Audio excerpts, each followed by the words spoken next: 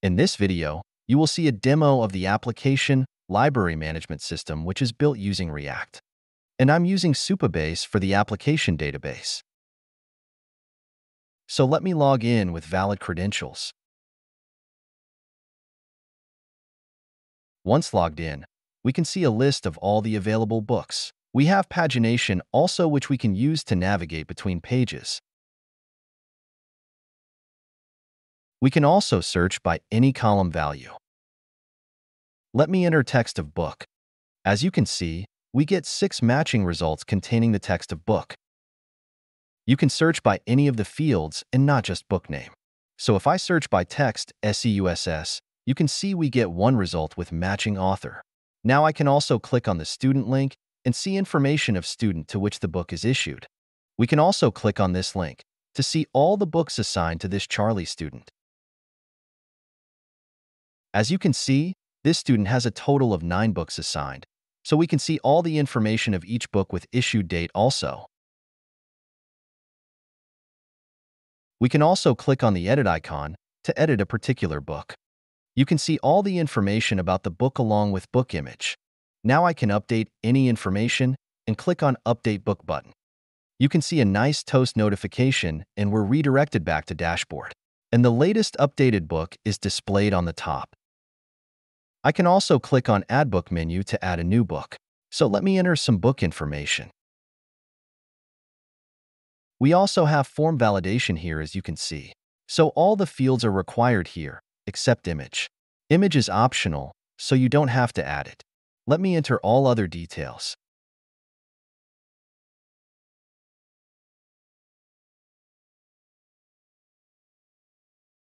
I will select image for this Dear Zoo book. If I click on Add Book, you can see the book is getting added. We can see book is added successfully. If I go back to dashboard, you can see the Dear Zoo book is added. As we have just added this book, if I click on the student link, you will see toast notification saying that the book is not yet assigned to any student. If I click on Edit, I can see information about that added book, and I can update any information if needed. So I can update this book name also. I will add updated text, and you can see the updated book title is displayed on the dashboard page. But I don't want that to be updated, so let me revert it back. As this book is not yet assigned to any student, I can click on Issue Book menu to assign it to any student. I will select Dear Zoo book, and as we have a lot of students, we can see a nice scrollable drop-down with list of students. We can also search any student by name. So if I enter Charlie in the search box, you can see matching result displayed. I can select Charlie and click on the Issue Book button.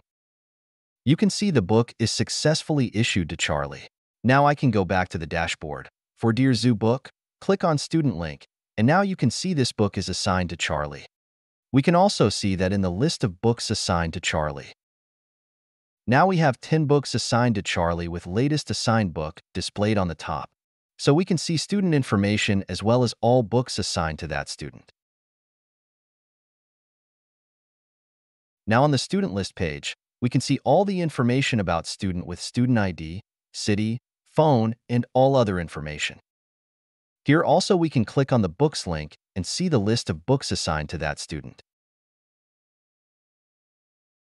I can also edit the student to update any of the information about student.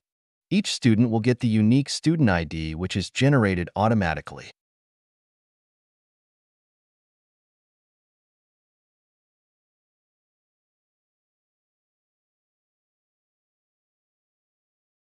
I will add middle name for this student, and when I click on Update Student button, you can see the details updated successfully. I can also delete any of the student. As you can see, Jane is now deleted. So if I search by name Jane, you can see we don't get any result because that student is deleted now. Let me add a new student now. As you can see, we have form validation added, and all the fields are required here except middle name field.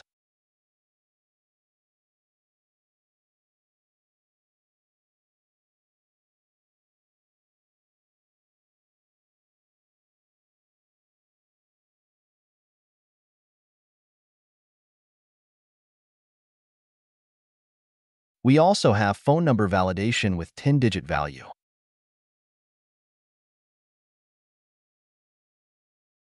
So once we add exact 10-digit phone number and click Add Student button, you can see student is added successfully. Now I can go back to Students List page, and as you can see, the latest student is displayed on the top. And also it does not have books assigned as we're created this student just now.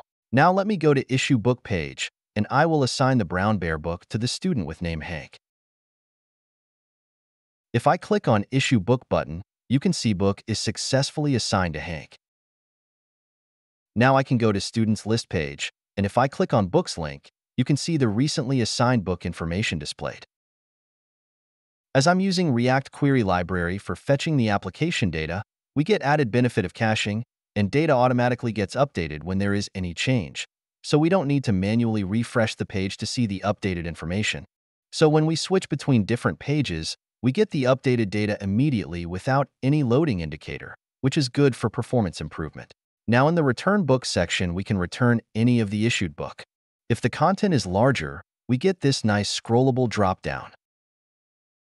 So let's say we have that Charlie student, and he has issued a total of 10 books, as you can see here. Now let's try to issue one more book to the same Charlie student. As you can see, we're getting error because each student can receive a maximum of 10 books.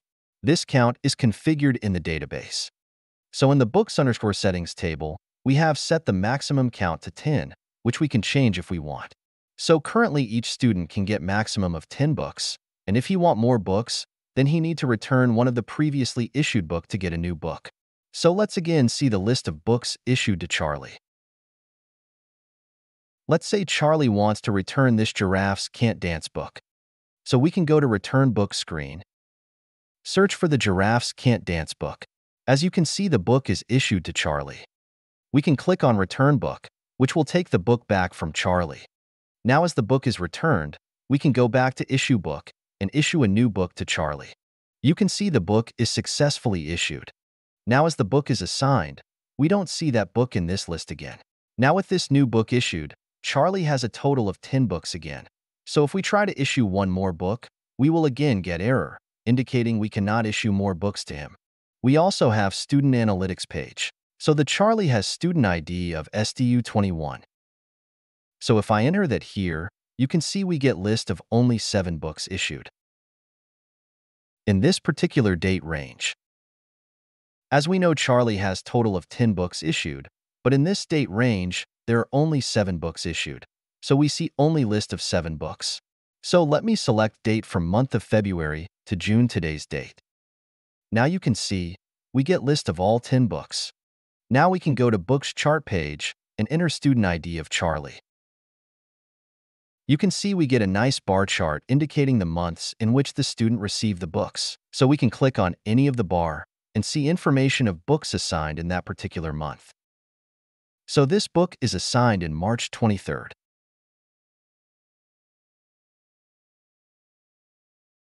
In May, there were 2 books assigned, so I can click on bar and see the information of books assigned. If I click on June month bar, you can see there are 7 books assigned in June. If I check for student ID 22, you can see there are 3 books issued to David in June month. Now let me log out from the application. As you can see, there is no way to register a new user, because only admin can register users to manage this library management system. So for that, we can go to the Supabase authentication section. As you can see, there are 2 users added who can log into the application. So admin can send email invitation to login, or manually create a new user by adding real email address and new password. We also have reset password functionality where you can reset your forgotten password. Once clicked on the link, you can enter your email address and click on Reset Password button.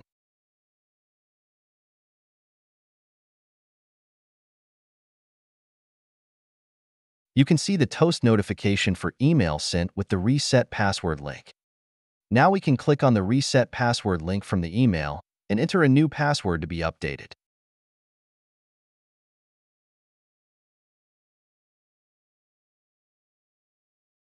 And once we click on Update Password, the password will be updated and we will be automatically logged in to the application. So that's how we can reset password if we ever forget it. For building this application, we're using React with Supabase as the database, and we're also using Shadcn UI, which is a component-based library to quickly add components using Tailwind CSS framework for styling. And as we're using React, we can host this application on any hosting provider like Netlify, Versal, AWS, or any hosting provider of our choice, without worrying about paying extra for bandwidth or images or number of requests.